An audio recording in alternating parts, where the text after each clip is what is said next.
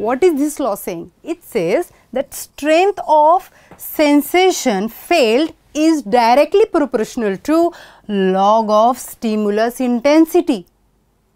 Just take an example. If someone prick you with the needle, then you will feel less pain as compared to if someone hit you with the axe. It means what's happening? That is, if you increase the intensity of the stimulus, then what is happening? Then strength of sensation felt is increasing. Got it?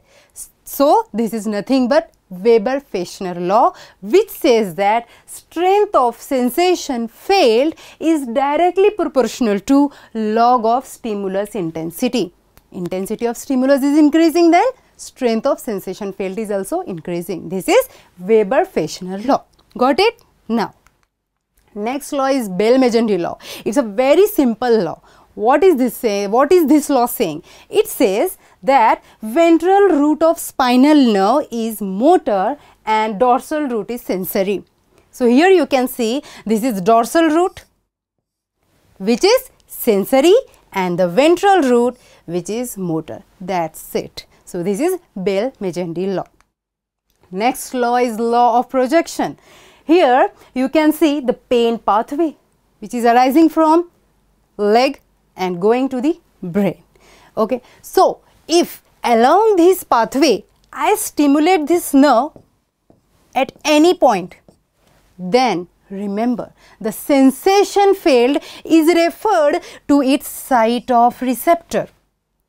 I am repeating it once again, just listen carefully. Here you can see the pain pathway from the leg.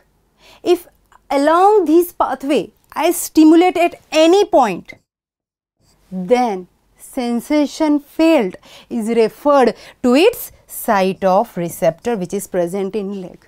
Got it? So this is nothing but law of projection. Let's see.